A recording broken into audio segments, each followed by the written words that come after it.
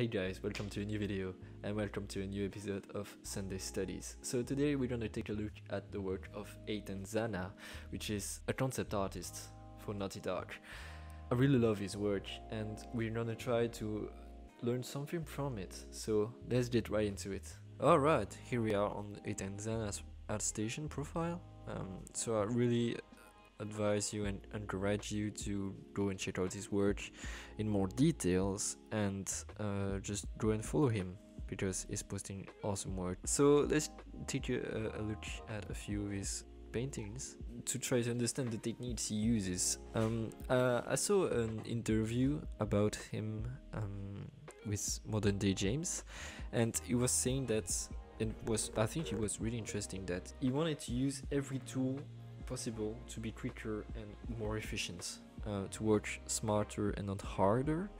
And that's a subject that's close to my heart because for a long time I was thinking that when you painted, you really had to paint everything, and using 3D or photobashing was actually cheating, and I really did not want to do that, but I was like completely wrong because it's funny what he said in the interview is that when you paint in digitally, you are already cheating because you can use Ctrl+Z, Ctrl+S, Ctrl+T and do almost everything you want, and that's already somewhat cheating. So you should go all the way and cheat all the way if you understand what I mean.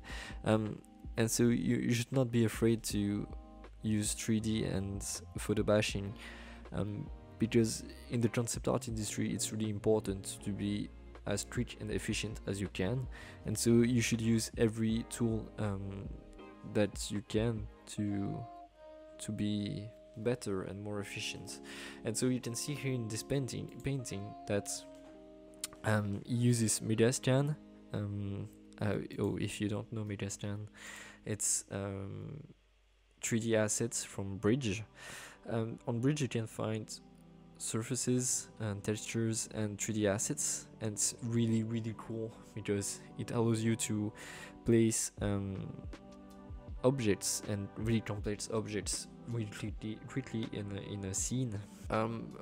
Be careful though, because if you have a slow computer or an older one, it can really struggle with that kind of 3D objects that are quite heavy.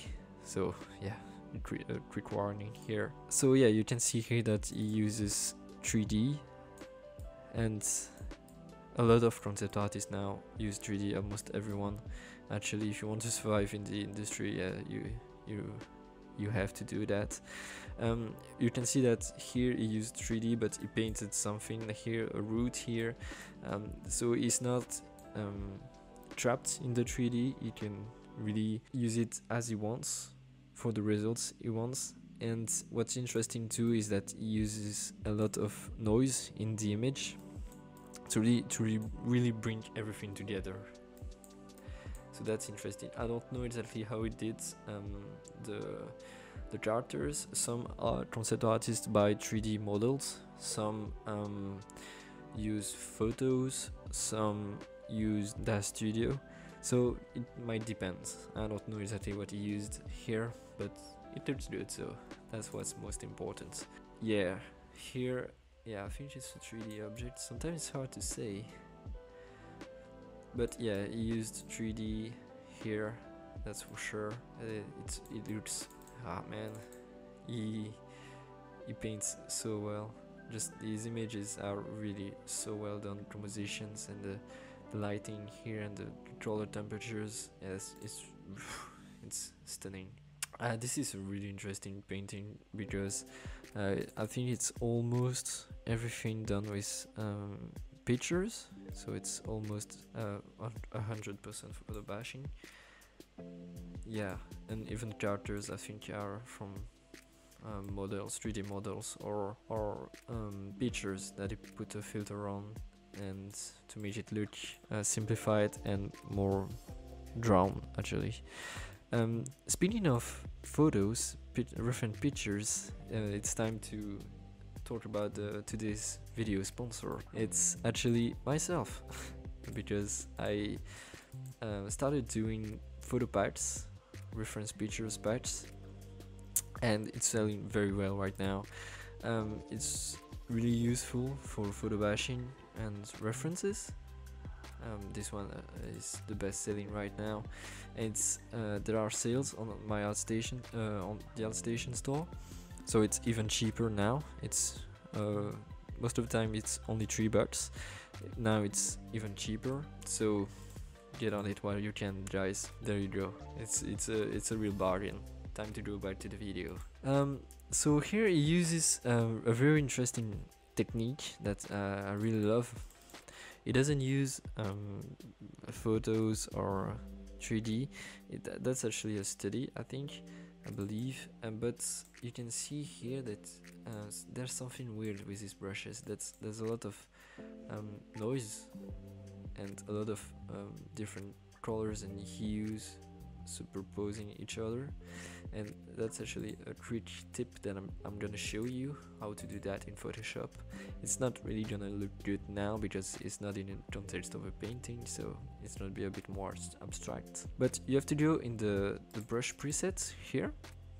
You go in the color dynamics, and then you apply per tip. That's really important here, that it's checked.